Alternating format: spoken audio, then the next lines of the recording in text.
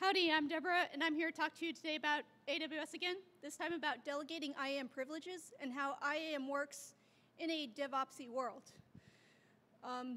So most people start with one account that all their dev teams might use. They'll create random resources in there, some compute instances, some Lambda, some databases, whatever else they want. It's all just a big mixed batch of a bunch of different things. But sometimes they're named kind of similarly. And so, or maybe they just appear next to each other in the console. So bad things happen, things get deleted. One of the solutions for this is Terraform. So Terraform's really great. Start fresh with a whole new AWS account and then give people Terraform repos, a pipeline to manage all their resources so they don't step over each other. It's a little bit of training, but it usually helps. The dev teams feel really empowered. They can manage their own resources. They're not waiting on anyone else. But then eventually they're going to want to, they created their compute instances or their Lambda functions, and they need IAM roles for them. IAM is really hard. If you delegate this with Terraform, they're just going to give them admin access or something. Sometimes they do it right. They do least privilege. But sometimes it's admin access. And so say they had a automation that turns off all of their instances overnight to save money. How much do you trust that they won't accidentally turn off everything? Yeah, so we don't want them to have that. We asked AWS, hey, what's the recommendation? They recommend a multi-account strategy. So here we've got a whole bunch of AWS accounts now. One for each team. They can manage their own resources. You can still use Terraform, but they'll all have their own account. And since IAM is isolated to the account for the most part, then it's pretty good. The problem with this is that it turns out that they were actually all relying on resources in other accounts. Like account 4 here needs access to a bucket account 2.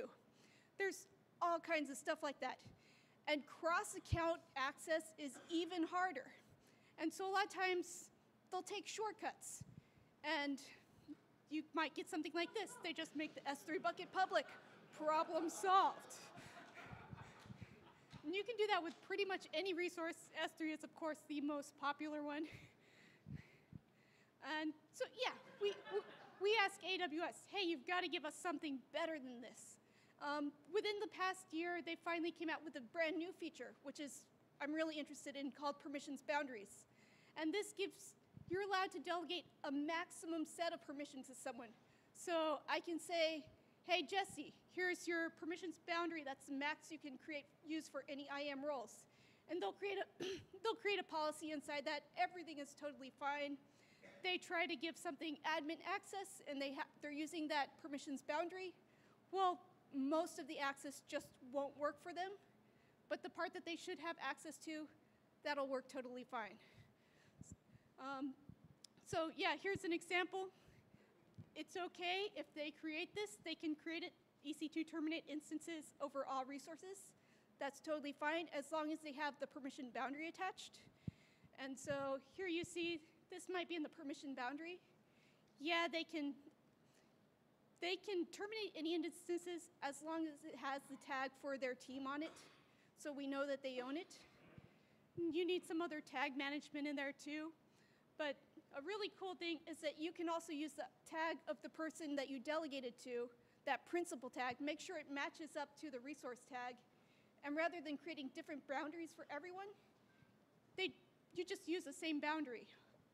Of course, if this doesn't work out, we can go to the other solution that our security and compliance teams are okay with, which is that there is one central team that manually approves all changes. No. So yeah, there's a balance between red tape and running with scissors.